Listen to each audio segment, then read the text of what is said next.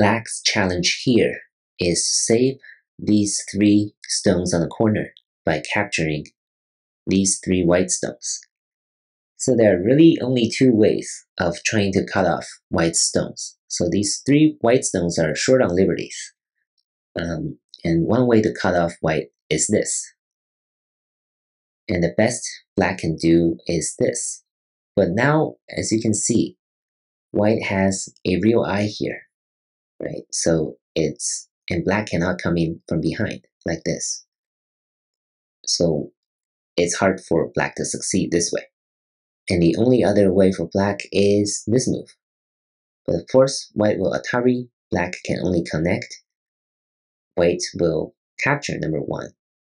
But white's liberties are very tight, and black will be able to succeed, just like this. Now, white cannot connect. If white connects, then black can play this, and white all of a sudden only has 2 liberties left, while black has 3 on each side.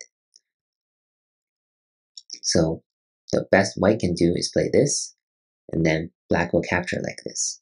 So overall, I don't think this is a tough problem because black's options are really limited. Once you eliminate this cut